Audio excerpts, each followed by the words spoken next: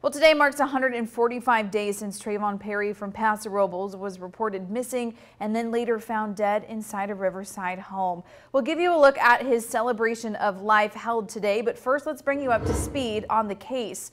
Perry was reported missing in March, and after weeks of searching, police announced they found his remains at a home in Riverside.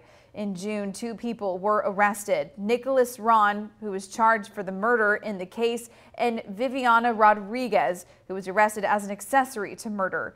Investigators say Ron and Perry were acquaintances, but a motive for the crime has not yet been released. KSBY News reporter Sydney Brandt shows us how the family and friends are now honoring Perry's life in a way he would want to be remembered.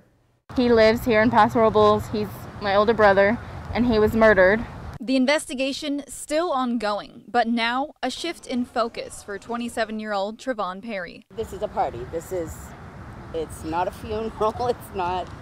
It's a party in honor of him. A celebration of life for Trey. It's a larger scale barbecue than at my house that we had every weekend with Trey there.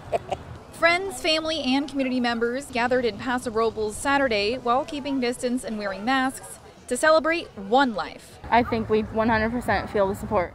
A life the family says many didn't even get a chance to meet. This is in lieu of a funeral because we didn't want tears. We wanted to celebrate because that's what Trevon is all about. And a life who touched those who did. Tally! Like Trey's 1-year-old daughter, Vitalia. Trey's mother and sister say it's the small things. This is like his trademark. He would always do this in pictures. That they'll miss the most. Just the fun. His dancing. His... Always! His silliness. Yeah. He's fun. I miss seeing him play with kids. Questions still unanswered about the death of Trevon Perry. Yeah, they got somebody, but it's not the end. Investigators have done a good job, she says, but her and her family pray the case won't be swept under the rug. I want to reach out to law enforcement and the people that have cruise nights. I think it would be an awesome idea to cruise in honor of him and Christopher Wilson. Christopher Vento Wilson, a friend of Perry's, who was killed in Shandon last June.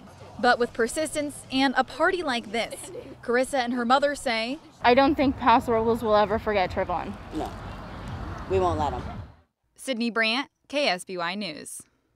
The investigation is ongoing, and police say they expect to arrest more people in connection to the case. Anyone with information is encouraged to call the Paso Robles Police Department or leave an anonymous tip with Crime Stoppers by calling 805-549-STOP.